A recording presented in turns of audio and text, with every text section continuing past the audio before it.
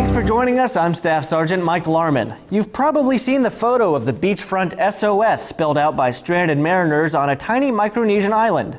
Now hear the story from the Misawa-based mission commander who saw the scene from the window of his P-8 Poseidon aircraft.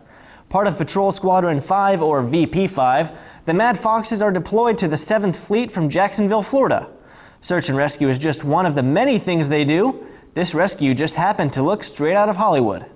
My observer in the window, Petty Officer Burns, shouted over the ice chest, "I see help written on the beach."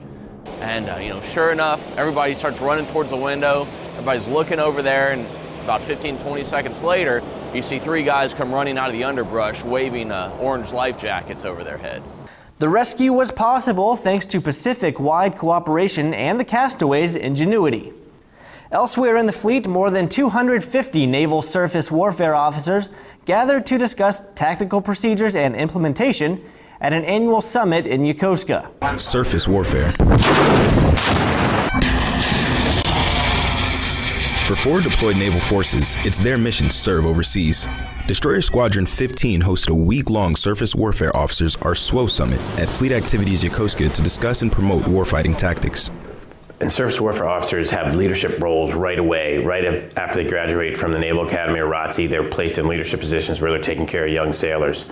So what this week was about was carving out 1 week to focus on them. But ultimately, these WIDIs are supposed to raise the whole tactical level of our ships. That does it for this newscast. For more news around the Pacific, follow us on the go on Facebook, Twitter, and Instagram as AFN Pacific Now. Thanks for watching.